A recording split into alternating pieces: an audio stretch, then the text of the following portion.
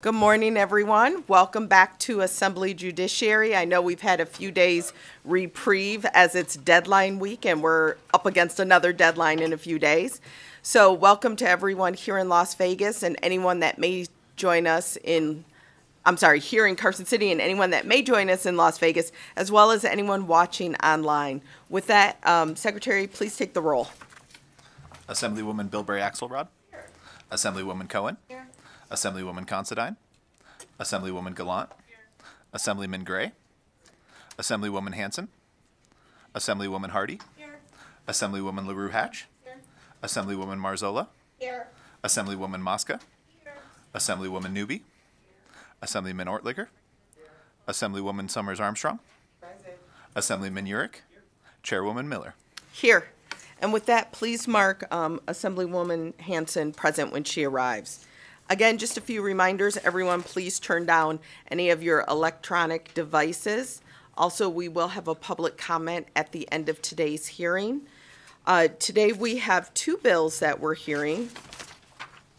We're first starting with Senate Bill 55, presented by John McCormick, which revises various provisions relating to courts. And with that, I will officially open the hearing. Mr. McCormick, when you're settled and ready, please begin. Actually, Mr. McCormick, may I ask if you scooch over one chair? Just, it helps me to see you. Yes. Thank you so much. Thank you, Chair. I was hoping to hide, but my name is John McCormick. I'm the Assistant Court Administrator at the Supreme Court. The last name is McCormick, and I believe with me in Las Vegas is Judge Melissa Zaragoza with the Las Vegas Justice Court. And we're here today to present SB 55. And at the risk of jinxing myself, I will say that this is primarily a cleanup bill. And obviously, we're going off the first reprint here.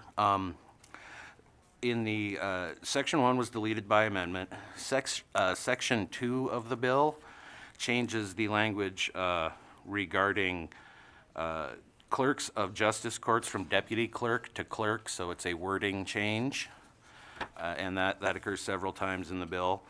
Section 3 was deleted by amendment in the other house. Section 4, again, deals with clerk of court and court administrators for justice courts, particularly the large ones like Las Vegas. Section 5 of this bill amends the jurisdiction statute for justice courts to remove a provision that currently allows the Nevada Highway Patrol to file tickets into all adjacent counties and townships. So it would require that those citations are filed into the township in which they occur. Section 6 of the bill allows the transfer of cases in a justice court when the entire bench has to recuse or is disqualified. Judge Zaragoza has some examples on that one, but say it's in the case of when a member of the bench becomes a victim of an offense, and so none of the other judges on the court would be comfortable hearing that case and can be transferred to another justice court to be appropriately handled. Section 7 is another section that deals with the clerk of court, deputy clerk of court language issue. Section 8, this section impacts what the amount of credit people get for completing community service when ordered by the court. Currently, the statute requires that the courts must provide credit of $10 or the amount of the state minimum wage for that community service. We would like to change that so the amount of credit for community service is not less than the state minimum wage, but it would allow courts to, in fact, give more credit than that. Is it $10.50 right now? I think it's $10.50. You know, just because that amount may not necessarily be appropriate in most jurisdictions. You know, the median hourly wage in Washoe County is $25.36. In Clark County, it's $24.21.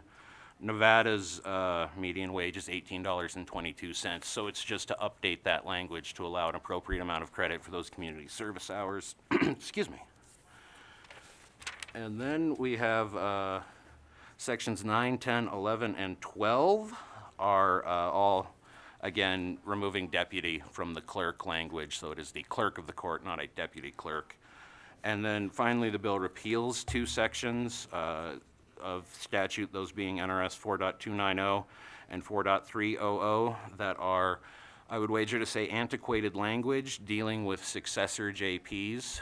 So who takes over if an office becomes vacant, because standard practice is that the county commission for the county in which the township is located does an appointment process for vacant offices, and this just repeals those old sections that conflict with sort of modern practice.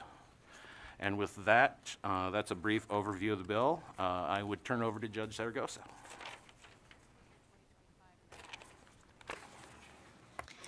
Thank you. Good morning, Chair Miller and members of the Judiciary Committee. My name is Melissa Zaragoza. It's S-A-R-A-G-O-S-A, and I'm with the Las Vegas Justice Court. Mr. McCormick has presented most of what I had to say, because there's really what I would call a simple, kind of a boring bill almost, which is the kind I hope you like. Section 4, I just wanted to touch on this changing of the language from the deputy clerk to the clerk and give you a little historical perspective. Years ago, the clerk of the court actually fell under the county clerk. That separated years ago, and this language was just never updated. So it left us in a position where there is no statute that exists that either authorizes or says who the clerk of the court is. We've been using the chief judge, but that rotates every time we have a new chief judge come into place. In reality, the person who is the clerk of the court is our court administrator. And we didn't want the court administrator to consistently be referred to as the deputy clerk, so we're trying to update that language since that separation from the county clerk took place. We've also stricken some language in here that required the clerk of the court to post a bond. That just isn't necessary. So that's the purpose of changing that deputy clerk language. I'm going to skip ahead to section 6. And as Mr. McCormick stated, in Las Vegas Justice Court, we've had several instances where either a family member of a judge or the judge themselves was the victim of an offense, and then that criminal case came into our court. Obviously, everybody on the bench has a personal relationship, and even the appearance of that case being handled unfairly if any one of us were to hear it. Yet, in this particular statute, 4.3713, while it allowed for the transfer of cases in certain circumstances, that was not one of them. And what would happen in order for us to handle that case properly and deal with our judicial canons, we would have to bring a senior judge in and pay a senior judge to handle a case that could have been handled by one of our neighboring townships. So that is the purpose there. And then there is one other part that just didn't make sense in Part A. It allowed us to transfer a case involving criminal conduct, but it required that the defendant had to appear before a magistrate before that happened. Well, if that magistrate is the one that has the conflict of interest, then that magistrate can't hear the case and then transfer it. They should take no action on it whatsoever in order to be in alignment with our judicial canons. So that is why we've stricken that portion of subsection A. Finally, I'll just make one brief additional comment on Section 8, where we talked about the making the credit, the community service credit towards any fines or fees, a floor instead of a mandate that it's tied to minimum wage. Because when minimum wage has change, like it's $10.50, it's very hard to make that calculation. It's a lot easier for us if we use a nice round number like $15 an hour or $12 an hour instead of kind of having the change involved. So that was one of the other reasons that we, in fact, Las Vegas Justice Court, we had looked amongst ourselves to make it $15 an hour credit towards fines and fees. And we found we couldn't because of this statute. So that was one of the other reasons. And I'm happy to answer any other questions that you may have. Thank you for your time. Thank you so much. And with that, we will begin questions. I believe you're both ready for questions. All right, questions. Our first question is from Assemblywoman Bilbray Axelrod. Thank you, Chair. I may have two, so if we have to go to a second round, it is a pretty easy bill, and I appreciate the work from the as introduced bill to what we've got, because one of my concerns was Section 1, and I believe the intent in taking Section 1 out is that we're not limiting muni and justice courts to not be open on Sunday. Is that correct? For the record, John McCormick, yes, Assemblywoman, that was the intent. That section got a little confusing, and so we just decided to axe it and make the bill significantly simpler. And that is the idea, is that justice courts particularly are available at all hours to take application for protection orders in particular. Great. Do you want me to wait on the other question? Are you asking for a follow-up? Yeah. Well, it's not a follow-up. It's a different question. Proceed. Okay. So my other question was about the minimum wage and the $15 an hour. I'm just wondering if it wouldn't make more sense to have language like basic market value or something like that. Like nobody's even getting $15. You go to In-N-Out and you're getting $18 an hour. So I don't know, maybe there's some more permissive language that doesn't put the actual dollar amount, because I do worry about that in statute when this doesn't get opened again for, 15 years and we have to change it to, $50 an hour. That's my concern. Thank you. Thank you. For the record, John McCormick, the idea was, at least in drafting, was that we made that the floor, and so it can go up. There's no ceiling.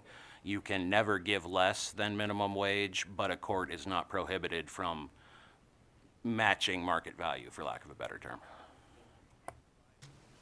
Assemblyman Urick? Thank you, Chair, and thanks for the presentation. My question comes in Section 5 on with the removal of Section 6 with the Highway Patrol and the jurisdiction of the Justice Court. In my experience, I know that they can be quite transient, especially with shortages now where they're having to cross their normal beat areas, and I thought that this provision was in there to kind of help them to where jurisdiction of an arrest in one area to have to come back to that area to have to testify later. It was to try to simplify and make it a little bit easier, and it looks like it's been removed. Can you just help explain a little bit of the purpose of why that section is being removed? Thank you again, John McCormick, for the record. On that, we found that, and I think that was originally the intent, but sometimes what happens is tickets get filed into a place that is very sort of inconvenient for citizens. For example, I'll use a couple communities in eastern Nevada. An offense occurs, say, in White Pine County. Sometimes it would get filed into Eureka County, so people from Ely would then have to drive 70 miles to Eureka to appear in court and address the ticket. So we're trying, and I understand trying to balance the issue with with NHP and that, but I think we kind of erred on the side of maybe access to justice, for lack of a better term, to make sure people are addressing their violations in the community in which it occurred. And frankly, with the passage of AB 116 last session and the shift to civil infractions, that's opened up, and a lot more can be done online now. And this shameless plug for the Administrative Office of the Courts. We built an online traffic resolution system that a number of courts are using. We're trying to expand that, and Las Vegas Justice Court is working on that same sort of initiative. So that was the idea, was to clarify, you got a ticket in White Pine County, it's filed in White Pine County, for example. Chair Miller, if I may I add one additional point in response to that question? Yes, please. Thank you. The one other thing that I wanted to add was that almost all of our courts will offer, there's two aspects of it when it comes to an officer's presentation of any testimony. If it's a civil infraction and it goes to a contested hearing, that officer is authorized to provide their written anything that's under an affidavit. So the words that are on the ticket itself, plus any narrative that they write on there, and any narrative that they want to present to the court may be done in writing, so they wouldn't have to travel to a different jurisdiction to present that testimony. Additionally, if it was a criminal traffic ticket, almost all of our rural jurisdictions will allow them to testify via video conferencing. So that would also eliminate the need for the officer to travel. Do you have a follow-up? I was just saying that was very helpful information. Thank you. And with that, not seeing any additional questions, I will open it up to support testimony for Senate Bill 55. If there's anyone here in Carson City that would like to testify in support? Not seeing anyone. Is there anyone there in Las Vegas? Judge, is there anyone actually there in Las Vegas besides you? All by myself. Okay. No, Chairman, there's not. All right, thank you. Then I will open it up for testimony on the phone lines. Broadcasting, can you open it up for testimony in support of Senate Bill 55? There are no callers at this time.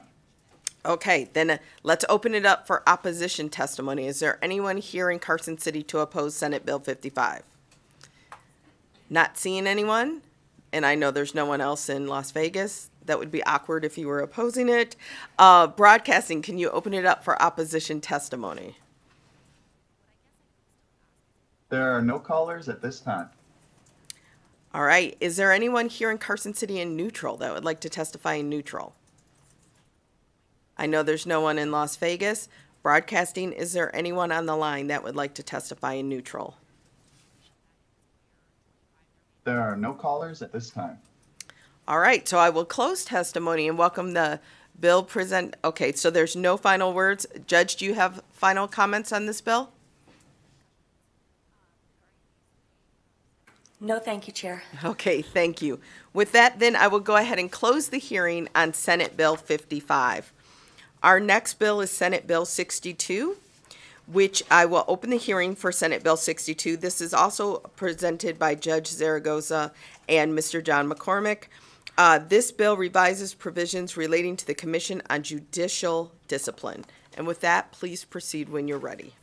Thank you, Chair. Again, for the record, John McCormick, Assistant Court Administrator at the Supreme Court, and I think Judge Zaragoza is off the hook on SB 62, luckily. And hopefully this will be even simpler than the last one. Again, maybe jinxing myself. But what this bill does is, and again, obviously speaking to the first reprint, is clarify who has jurisdiction over potential ethical violations made by a lawyer who is running for judge. And what it does is it clarifies that if there's a potential ethical violation, during the campaign before they take the bench, that will be handled by the state bar and their Office of Discipline.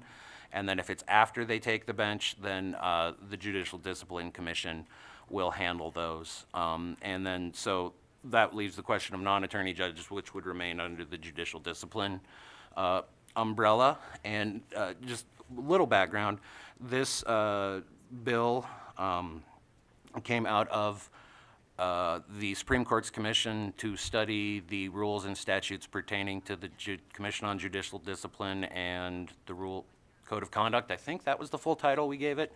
Sometimes we get a little crazy in our administrative dockets. But again, this was a recommendation out of that committee, and that report has been provided as well if you have further questions on that.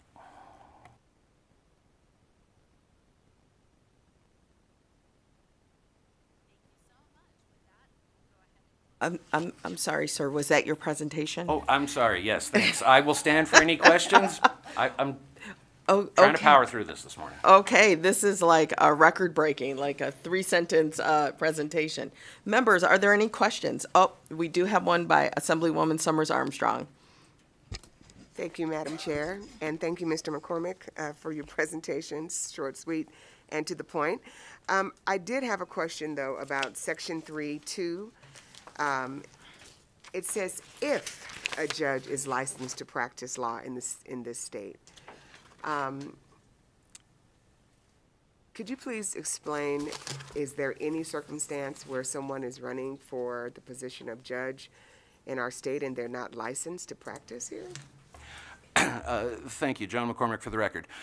For district court judges, Court of Appeals judges, Supreme Court justices, there are statutory requirements. They have to be an admitted member of the Nevada bar with certain amounts of experience practicing in the state.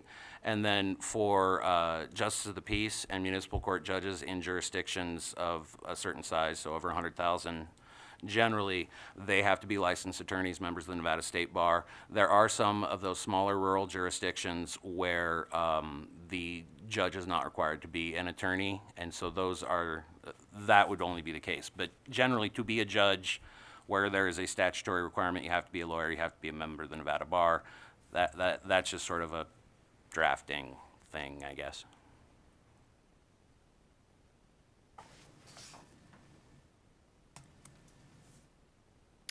And so I would just clarify, in those cases where we have judges who are not lawyers and not subject to bar review, they of course would be under the judicial review. Yes, thank you, Chair. Again, John McCormick for the record, and that is correct. The Discipline Commission, in the absence of bar jurisdiction, would retain it. Thank you so much. Our next question is from Assemblywoman Newby. Thank you, Madam Chairwoman, and thank you for this bill. I was wondering, just to clarify, the subsection 2 applies to when whatever offense was done, correct? So if there was something professionally that the judge did while they were in candidate for office, then that would still be under the bar, even if it was discovered after they took the bench. Is that correct? Thank you, John McCormick, for the record. Yeah, it clarifies that if the alleged offense, shall we say, occurred when they were, say, running for office, and that's generally the primary concern, that would be subject to bar discipline. And then when they took the bench, any subsequent event would be under the purview of the Discipline Commission. Proceed. So if you're required to be a licensed attorney in the state of Nevada to be a judge, is it possible then that the bar could disbar you while you're actually a sitting judge? For the record, John McCormick, and that would be the case, but I believe that could still occur now if, in the event that an attorney judge did something that violated the attorney code of conduct, the attorney canons of ethics, but not the judicial canon. I can't think off the top of my head a case where that would necessarily occur.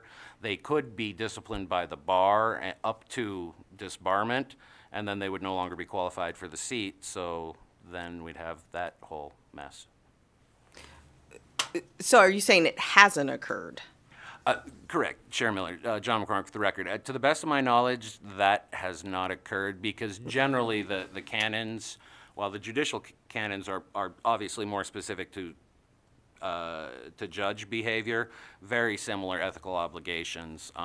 Another case I could point out is, say it was an attorney who was managing a client trust account when they were still practicing and there was some alleged malfeasance there.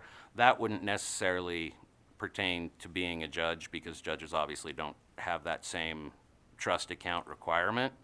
So then that would be a bar issue versus a judicial discipline issue. So I believe what we're trying to get at is, so let's say attorney-client privilege. As the attorney, that is violated. They've now run for judge. They now have become a judge. The bar reviews it. The bar revokes the license. That person is now on the bench. If the bar revokes that license, will that also remove their qualification then to practice as a judge on the bench, even though they were elected? John McCormick for the record. That is my understanding because it would then violate the statutory qualifications for the office to which they were elected, and then I think the Discipline Commission would then have to get involved in that way. Okay, thank you. I don't believe we have any additional questions at this time. Assemblywoman LaRue Hatch.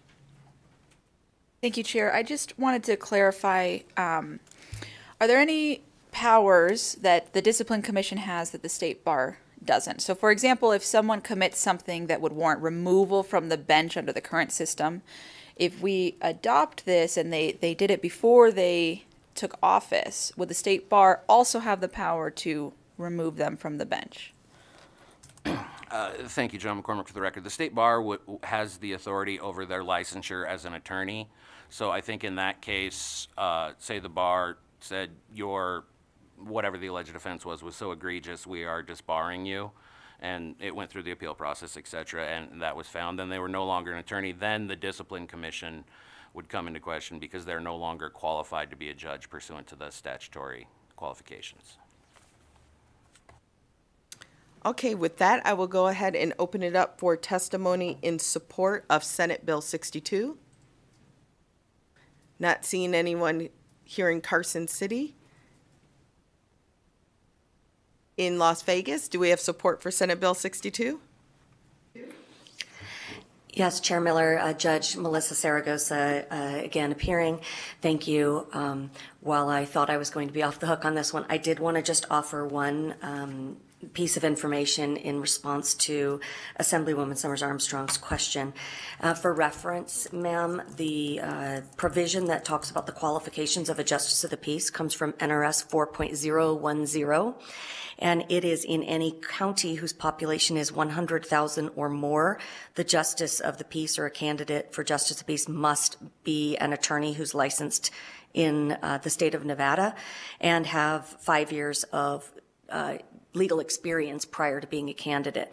However, for our smaller jurisdictions that are less than 100,000 population in the county, they are not required to have those eligibility requirements. They are only requirement is high school diploma. Okay, Judge, we're in support testimony. So are you? Yes, ma'am. I am in support of the bill as Mr. McCormick has presented it, and I do think that it makes a clarification for all judges that are running to have that distinction between who's responsible for handling any discipline. What's happened in the past is that problem where you have somebody running for the position and there might be a potential violation and nobody knows who's going to handle it, and this would clarify that. Okay, thank you. Thank you. Thank you. Broadcasting, is there anyone on the line in support? There are no callers at this time. Thank you for that. Is there anyone here that would like to testify in opposition of SB 62 here in Carson City? Not seeing anyone, and I know there's no one in Las Vegas. Broadcasting, is there anyone on the line that would like to testify in opposition? There are no callers at this time. All right, then I will open it up for testimony in neutral. Is there anyone here in Carson City that would like to testify in neutral?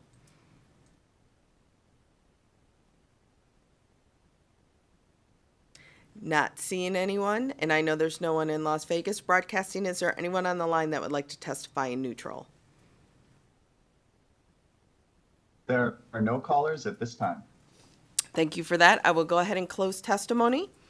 And Mr. McCormick is waiving his final remarks.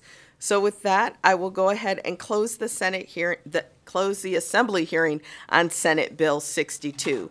With that, our last order of business today is public comment. Is there anyone here in Carson City that would like to make public comment? No one in Las Vegas. Broadcasting, will you open the lines for anyone that would like to make public comment?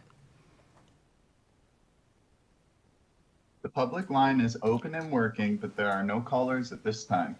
Thank you for that. So with that, first I will say this is the first time I've had a half-hour committee meeting since I've chaired Leg Ops. So this may probably be our final last time ever doing that, but we'll see. We are scheduled for Monday at 8:30, so everyone have a great weekend, and this meeting is adjourned.